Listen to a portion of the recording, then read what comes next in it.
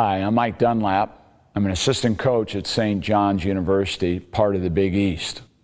I've been to a lot of different conferences, a lot of different levels. And basically today's DVD is about 10 points that will enhance your coaching.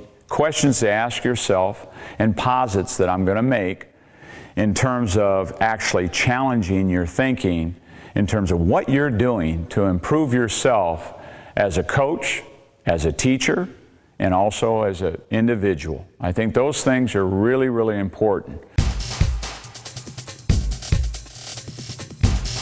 The one more theory is ask yourself this question: what am I doing to go get a person who's better than I am at a particular topic? It could be 4-on-4.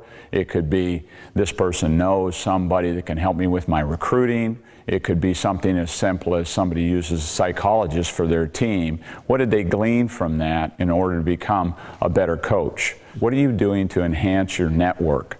And that network could sound a little bit much like a cliche, but it's important that you have a network that you can draw upon for, one, information. Another thing that you would like to try and do is with that information, what are you going to do with it? Methodology of teaching and knowing how your student athletes are going to learn. So I think it's very, very important that we're always on the hunt for people that are better than we are at a particular topic. And I think a lot of times coaches miss that in terms of the one more theory.